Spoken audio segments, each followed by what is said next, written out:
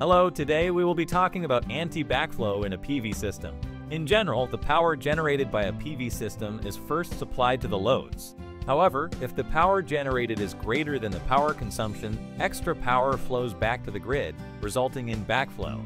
Then, what is the impact of backflow, and why do we need to prevent it? Here are the reasons. 1. System safety protection.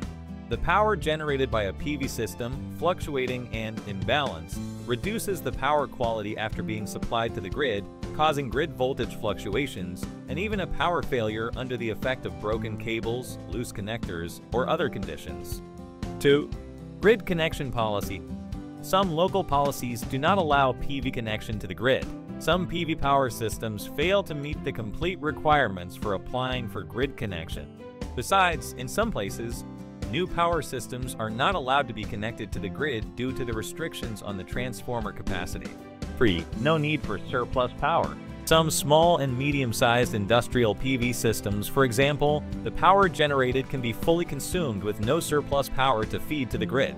So how do we prevent backflow for a PV system? Generally, it is necessary to install a current transformer between the grid and the system to monitor the real-time power of the system and the current intensity and direction.